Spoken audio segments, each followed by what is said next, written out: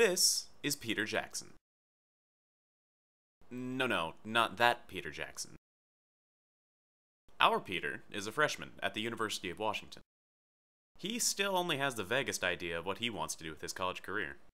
Coming into school, he was looking kind of at health majors, maybe, but he really hasn't done any sort of research. Unfortunately for our Peter, registration for winter quarters crept up quite a bit. Having nowhere else to really start looking, Peter heads to the almighty Google. Okay, well, now that I'm on Google, let's search University of Washington pre-health advising. Oh man, okay. 6 million results. I guess I'll go through this. Take some time. Let's click on the first one.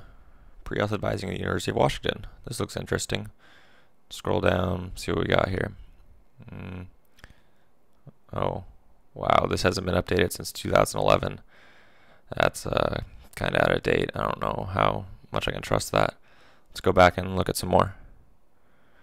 Nothing on this page. University of Madison, Wisconsin. That's not helpful at all. Still not finding anything. It's getting really irritating. Nothing. Just jump around, I guess. Oh, Wyoming. That's really helpful. Whatever. I'm just going to go to Reddit. Well, looks like we lost him. Let's rewind and see if things could have been a little bit different.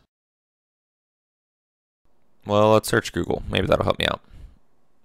University of Washington pre-health majors should be a good start. We'll find some good information on there. Search. Oh, Huskypedia. What's this? The only student-edited majors selection database? This sounds interesting. Let's check it out. Huh. It's got a familiar layout like Wikipedia. This should be pretty nice. You know, nice flow. Everything should be organized well. They divided everything up by all the colleges and schools within the university. That's pretty interesting. Check out the random major button, just to mess around, see if I can find anything cool. Informatics, huh? What's this? Oh wow, everything's organized so nicely. I don't have to go jumping around to website to find out what I need to do and what I need to take and everything. This is awesome. Prereqs, admission cycles, goals, everything. Who are we, what we strive for? Man, this is great. Now that we've seen just how helpful Huskypedia was for Peter, let's jump ahead a few years and see how things are working out for him. In our first scenario, without the Huskypedia, Peter more or less fell into a biology degree and is not too thrilled with the results. With the crowded job market, he ended up having to move back in with his parents. Poor Peter.